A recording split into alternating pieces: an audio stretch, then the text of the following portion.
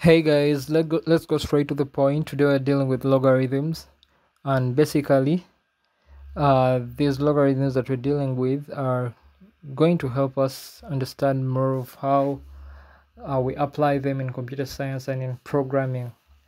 That's for the future. I was asked to do this story by some guys that some class that I was having. So these guys were like, we should do logarithms. So basically, we're going to have to deal with these logarithms. It's actually quite a very simple topic to understand, very simple. We shall start with the definition. The exponent or power to which a base must be raised to yield a given number. You're going to see all this. We really don't need to go into details on that. You're going to see it. So you'll have to read this. I'll provide this. You'll download it from our website.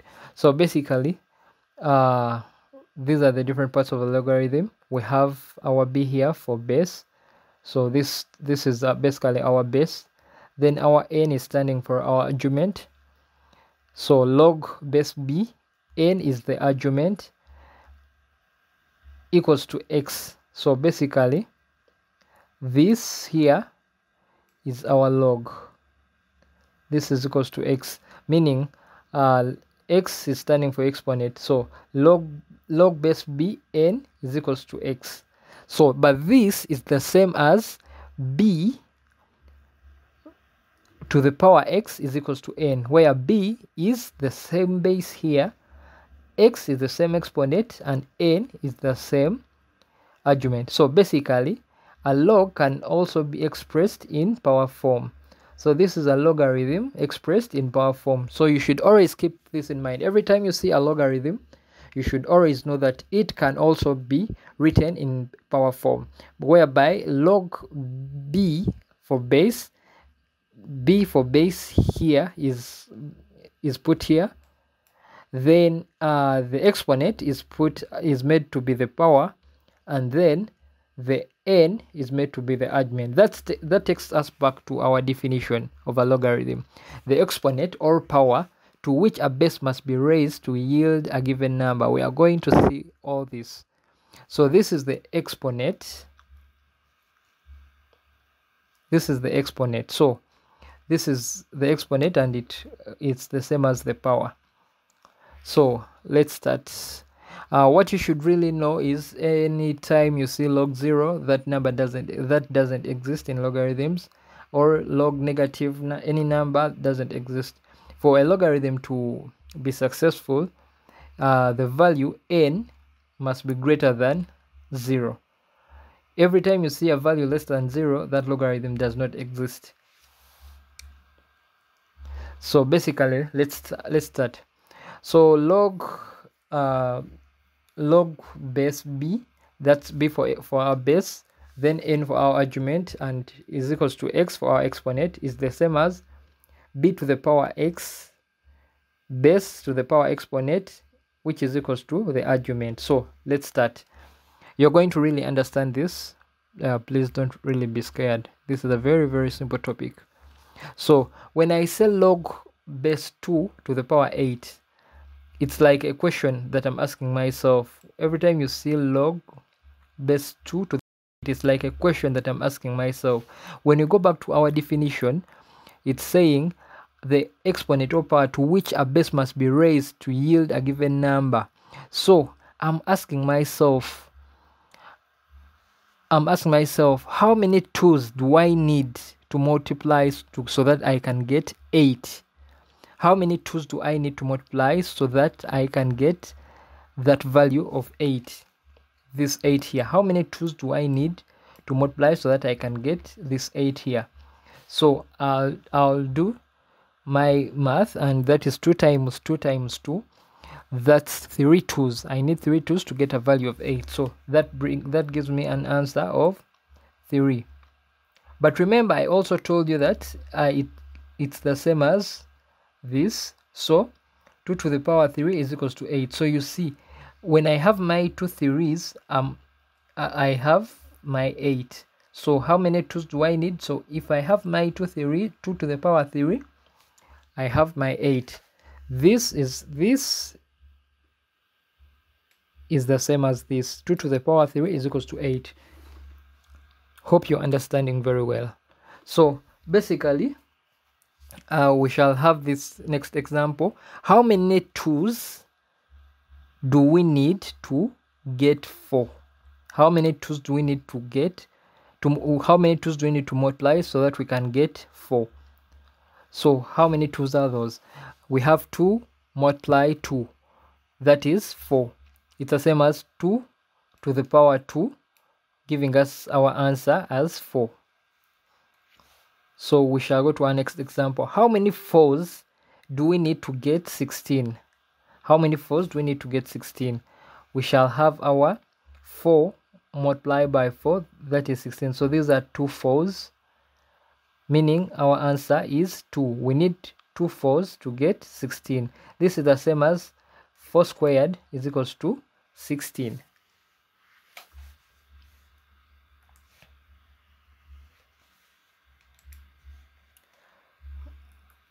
So how many 3's do we need to get 9? How many 3's do we need to get 9? We need to multiply 3 times 3 to get 9.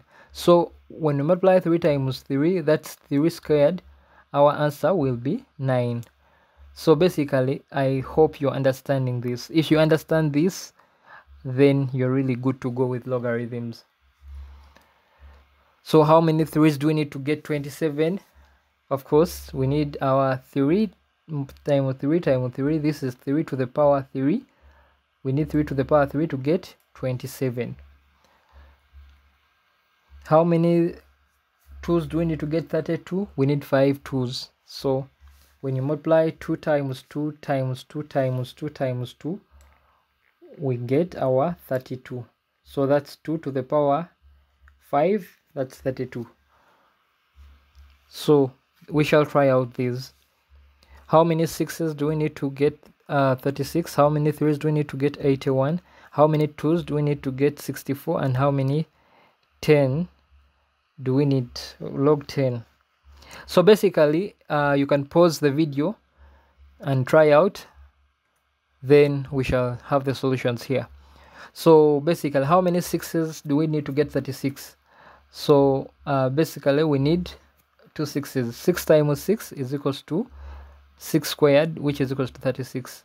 6 times 6 is the same as 6 squared, which is equals to 36. So our log 6 36 is equals to 2. How many 3's do we need to get 81? That's the same as 3 times 3 times 3 times 3. So we need 4 3's to get our 81. So the answer here is a simple 4. Our answer here is 4 because we need 4 3's to get 81. 3 to the power 4 is equals to 81. How many 2's do we need to get 64? We need our 6 2's to get 64. We need our 6 2's to get 64. So the answer here is a simple 6. Yeah. So what of log 10? Log 10 is equals to 1 because any number that you see without a base, we assume it has a base 10 here. Any number you see without a base, we assume it has a base 10 here. So they are like asking, how many 10's do you need to get 10? It's only 1 10 that we need to get 10. So our answer is 1.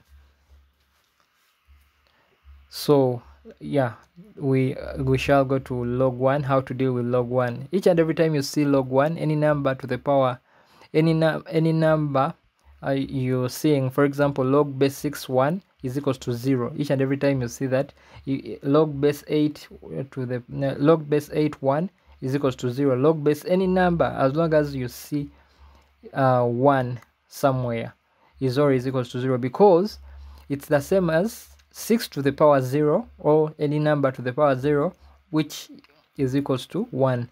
According like any power 0 is 1. Any number to the power 0 is always 1.